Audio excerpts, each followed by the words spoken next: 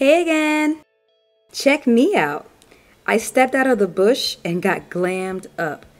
Joey with Island Boy Photography took these pictures of me.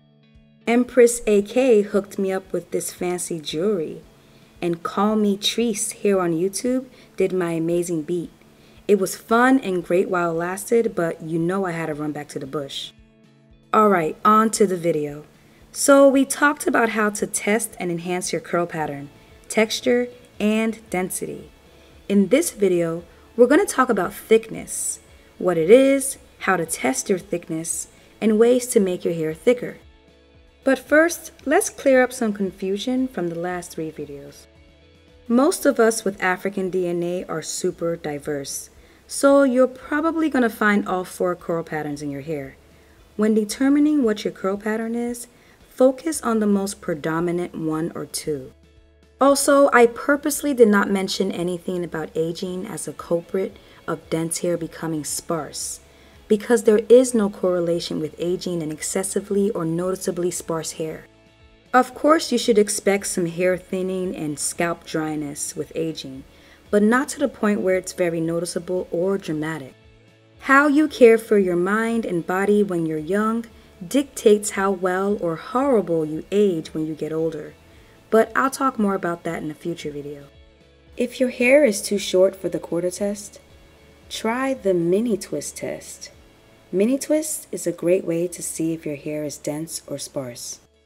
If they look scalpy, your hair is on the sparse end of the line. If you can barely see your scalp, then your hair is on the dense end of the line. Mini twists are also a great way to see if areas of your hair are thinning out and becoming sparse, so you can nip it in the butt before it gets out of hand. Miss Leah Hubbard brought up a great point about the normal position on the density line, so I decided to remove it. She's right, there's no such thing as normal, and every natural hair characteristic is normal, all at the same time. My goal with this complete hair typing chart is to give us more insight about our unique hair, and to celebrate how diverse and beautiful we are. It's extremely inclusive for a reason. As we move through each line and you see where you fit, you should feel a sense of individuality because no one is quite like you. With that said, let's move on to the thickness line.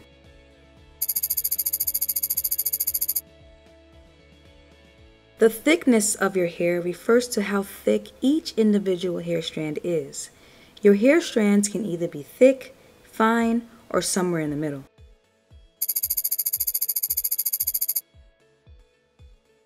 The thread test is a great way to get a more accurate reading on how thick your hair strands are. Use one of these regular all-purpose polyester threads. Split it in half because no one really has hair this thick, and compare it to hair strands from different sections of your head. Why? You guessed right, because most of us naturals have different hair thicknesses on different sections of our head. This thread size represents a thick hair strand. It's not an exact science, but you're basically comparing how much finer your hair is than the thread. If your hair strand is around the same size as a thread, it's on the thick end of the line. If it's about half the size, then your hair is somewhere in the middle. If it's a lot finer than the thread, then your hair is on the fine end of the line. So let's take a look at mine. My hair strands are pretty thick. They're almost the same size as the thread. So overall, I say I'm right around here on the thickness line. As always, try not to drive yourself crazy by testing too many sections. Get an understanding of the major differences in your hair and come up with an overall average.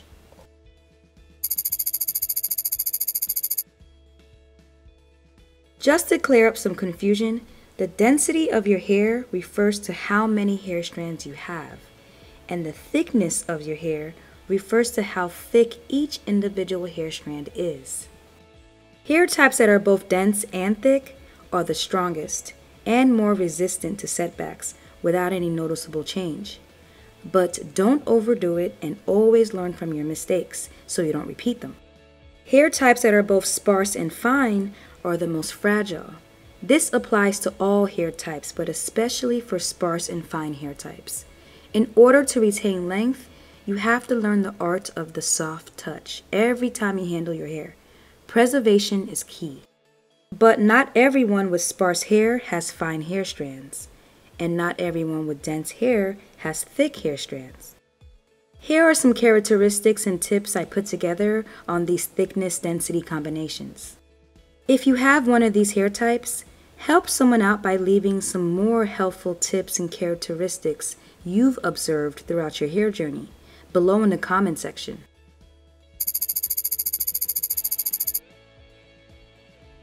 Just like with sparse hair types, some people have naturally fine hair strands. Having naturally fine hair does not affect how healthy or long your hair can get. There are pros and cons to both fine and thick hair types. One is not better than the other. But for those of you that want to change things up, I'm going to be honest with you. It's not easy to turn fine or sparse hair to thick, dense hair. It's a journey, and the results are often limited. Meaning your hair is probably not going to go from this to this. In reality, you do have the power to change it from this to, say, this. So watch out for all the gimmicks and fake promises out there, because they're everywhere.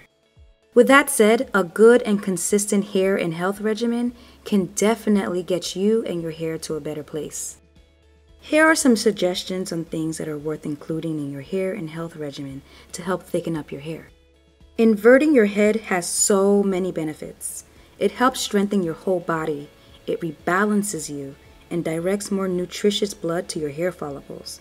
Try actively stretching your whole body on a consistent basis and end each stretch session with an inversion. Herbs are really powerful. They do a really good job at feeding and strengthening your hair follicles. Experiment with different herbs, some of which you can find in your own kitchen cabinet. Eating foods that are alive preserves your youth, moisture levels, and internal energy. They keep your internal systems from prematurely slowing down. So food is really, really, really important. You don't have to go on a full raw veggie and fruit diet. If you can, that's great. But if that's too much for you, take smaller steps by adding raw veggies to every meal. And eat at least 2 or 3 raw fruits each day. I'm not a huge fan of concentrated supplements because they can do a number on your kidneys.